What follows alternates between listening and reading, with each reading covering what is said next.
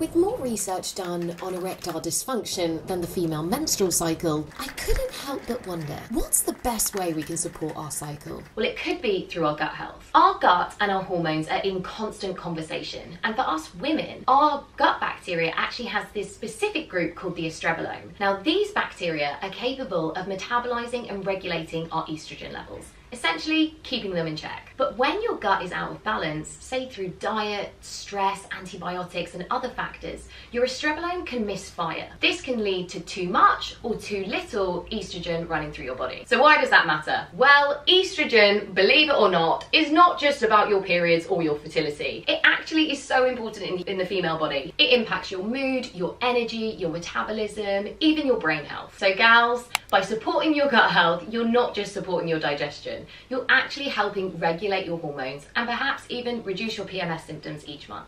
And just like that, bro science died.